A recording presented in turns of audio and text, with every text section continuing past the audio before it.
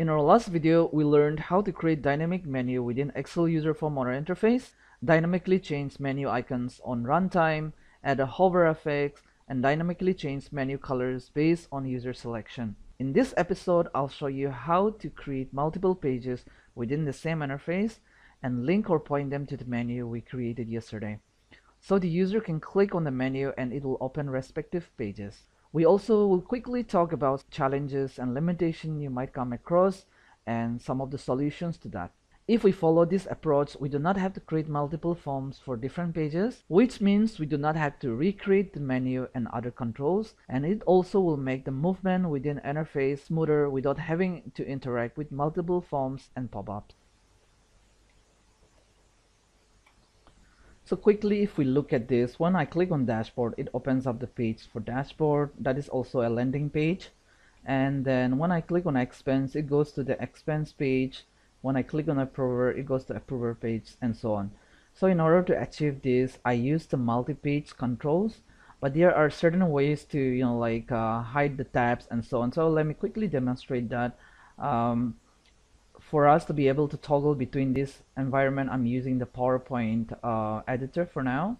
So here I'm inserting the user form, and then within this same user form, what I did was I used this multi-page control like this. Okay, so here, as you can see, by default you'll have page 1 and 2, and if I select this user form multi-page and see the properties, you'll see you can change the background of this multi-page and for color and so on. Here the orientation is, you can have these tabs at the bottom, you can have it at the left and right and so on. Here you can also change the the page to type to buttons, or you can hide it entirely. Okay, so what I did was when the page is loaded, I hide it, automatically I'm hiding it. You can also turn it off. When you're designing it, it's good to have these tabs enabled so that you can easily move between them. And what I did now after I added this was I added different controls within the page. For an example, we're going to talk more in detail about how to create the input forms, but for now I created the background like this, and then I put something like this on top of it, and then I put the color, the back color, to something blue like this, and this layout to be something white, something like this. Okay, and when the page is loaded, I made it to so initialize, I say me dot multi-page 1 dot value equal to 0. So that will load up in the first page. If you put it as, so if I load this up now, it goes to first page, but if I want the landing page to be in the second tab, I'll do it in this fashion, so it goes to second tab. Okay, the other thing I did was I changed this again, the style to none, like this. Okay, so it loads up like this. The other thing that you'll come across here is that you're able to change the background of this the multi-page, but you'll see that once you go into this page, there's no way to change the background. So what I did, I created another background for this, the same theme as the form, and then I exported this image again, and then I automatically on runtime and I assign the picture to this particular page, so that the theme is consistent, the background is consistent in different pages as it goes to different pages. Okay, so one quick thing to note here is that it's better not to directly assign an image like this from here. Instead, on runtime, you can use the code to automatically assign a picture and select the mode, the picture size mode that you want to assign it to the page, so that your user interface is much lighter, and then the response will be much faster. So going back to our interface, let me just enable this style to tabs. So I've created in this fashion, if you can see. So this is dashboard, this new report, and then and so on. I've created these multiple pages. but as you can see here that there is no image assigned to it, so I'm doing this automatically on runtime. Once you download this form, you'll see that I use this to assign the background image on runtime automatically. Okay, I think we can make this improvement. Let's say page background as string.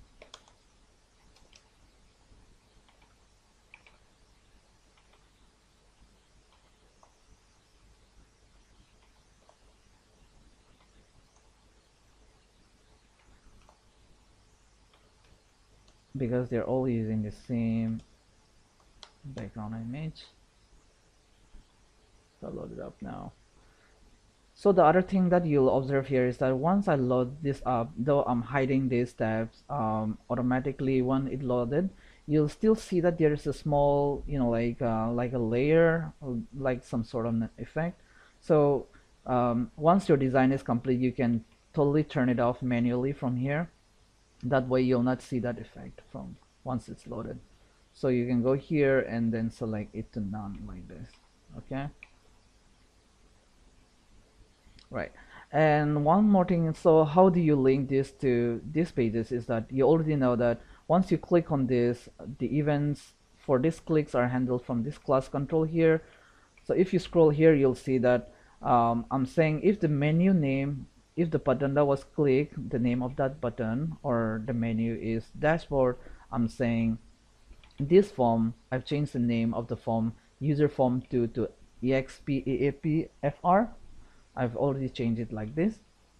And then when this from this form for this multi-page, I'm setting the value 0. 0 is starting from 0 is 0 is the first page. Okay, similarly for if the menu clicked was expense, I'm saying take it to the second page and so on.